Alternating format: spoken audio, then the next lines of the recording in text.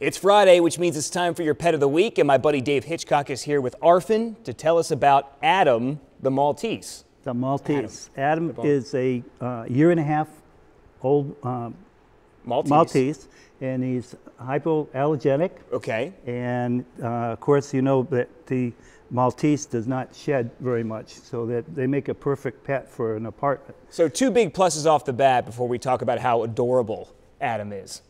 He is the second handsomest person on this set. Well, I know Greg D has number one.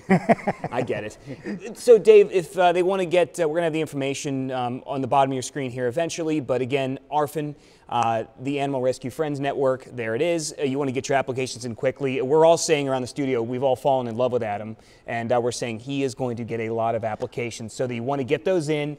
Hopefully you get a chance to meet him and find out if your home is perfect for him, because he's probably perfect for you. Exactly.